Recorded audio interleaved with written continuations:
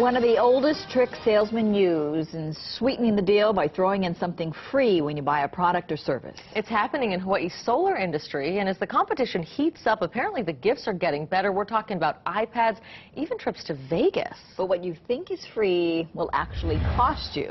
KITV4's Andrew Pereira has the story that's all new at 6. So what's the scoop, Andrew? Well, Paula, industry insiders want customers to know that free stuff won't be so free when you look at your solar tax credits.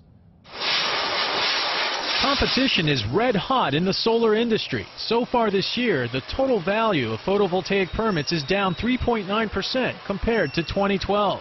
With the money pot shrinking, some companies are adding bells and whistles to their ads to attract new customers. We're seeing that because the market is really competitive right now. People really want to install solar. Their electric rates are high. They want to protect the environment. But as you've probably heard, there's no such thing as a free lunch. That trip to Vegas your solar provider is throwing in will cost you. It's right there on the tax form. Anything not directly related to the operation of the system is not allowed to be taken a tax credit on. For taxpayers applying, it is important for them to understand that the value of any free gifts or incentives provided to them by a solar company will be subtracted from the total cost of the qualified solar energy system, Hawaii Deputy Tax Director Joshua Wish said in a statement. You're losing money due to the fact that every dollar you bring off your invoice, you could lose 65 cents from a state and a federal tax credit.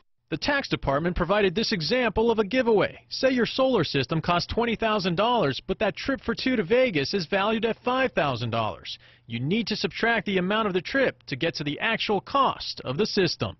If I were to sign up for something like that, I would make sure that I found out the value of the gift from the company and got that in writing. Free iPads, free trips to Vegas, free 15,000 miles, or perhaps even an air conditioner. All that must be removed from your invoice before determining your tax credits. The Hawaii Solar Energy Association says you should not shy away from companies that provide incentives. Just make sure you do your homework about the value of items being given away and whether that will be subtracted from your renewable energy credits. Paula Yunji, back to you. Some great advice there, Andrew. Thank you. And